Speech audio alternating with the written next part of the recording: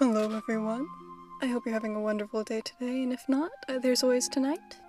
Or the next morning, if it's nighttime. Or next week, if that's really not the vibe, you know? There's always the future ahead of you. You just gotta wait a little bit.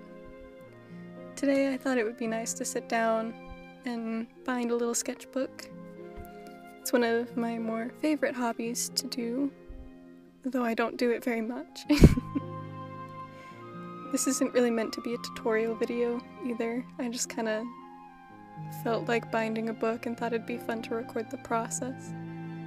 Though I feel like that's what a lot of these videos tend to be.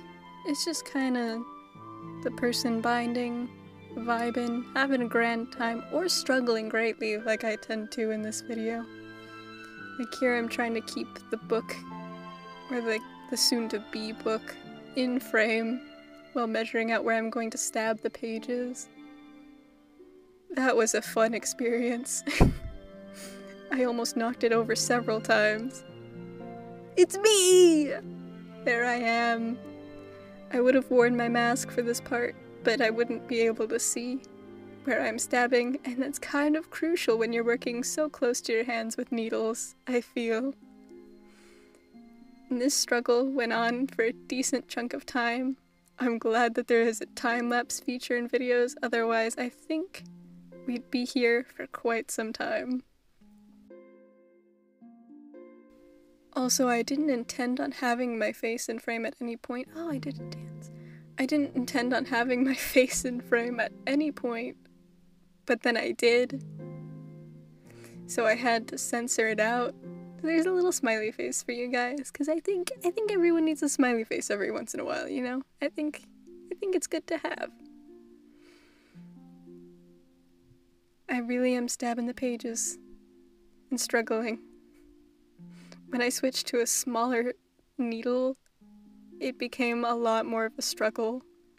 But I got through it. You know? The bad things only last for a little while, and sure, they hurt your hands a lot, but hey, that's life. I don't know if any of you noticed in the background, but there's a spider. A stuffed spider chillin' behind me.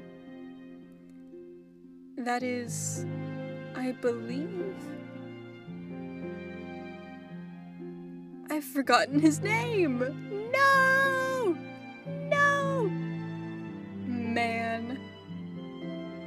I really forgot my spider's name. He was my friend. Oh well.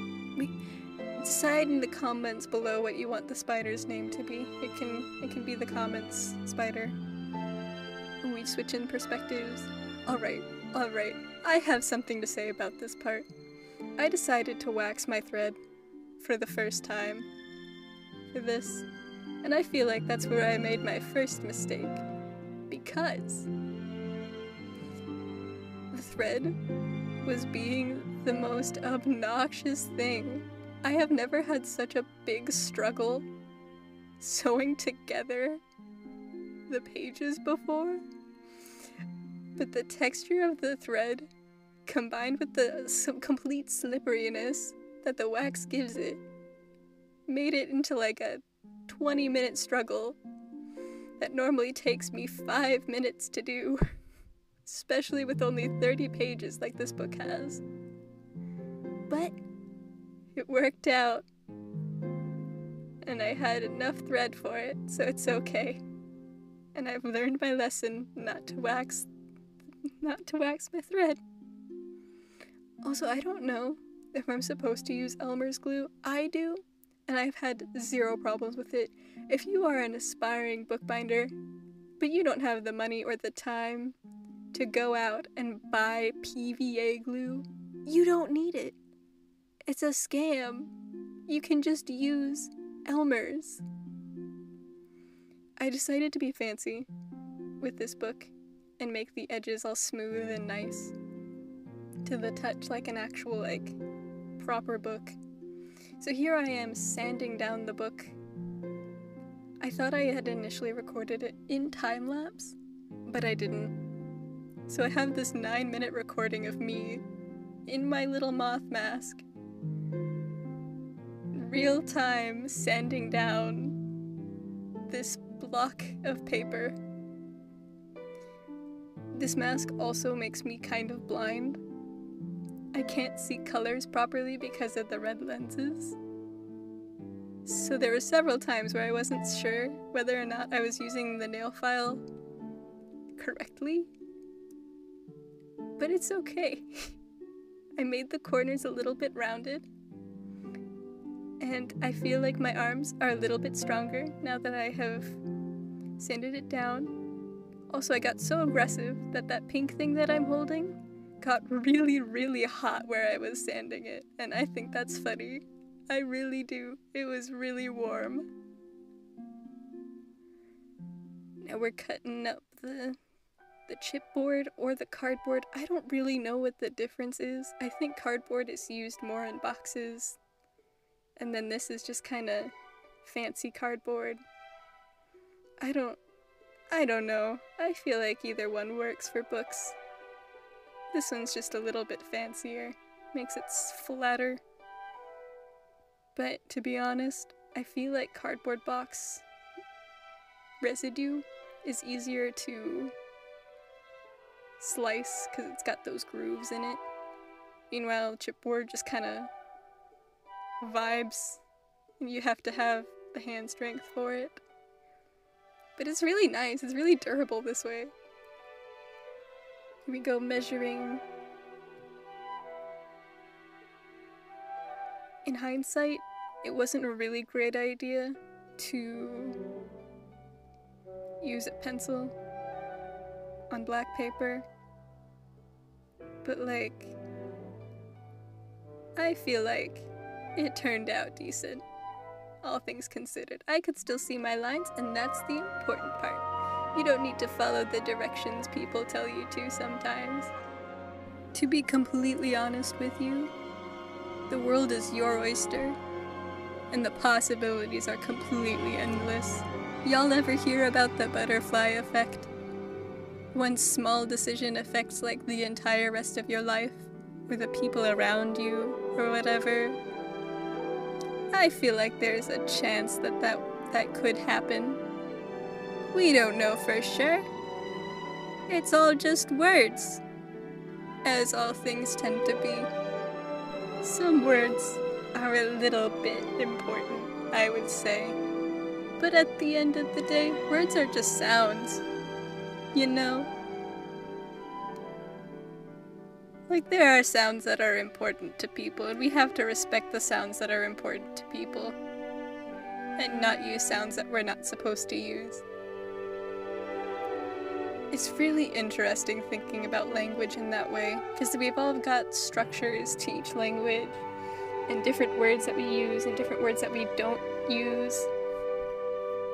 Language is wild, man. I don't know. Anyway, I'm gonna be doing like a little real-time thing shortly. I don't remember when. I am recording this voiceover and watching the video and just being like, wow, I ended up not even needing to use it. Like this? Like the little quarter thing that I'm doing, making sure it looks all nice. Useless. Anyway.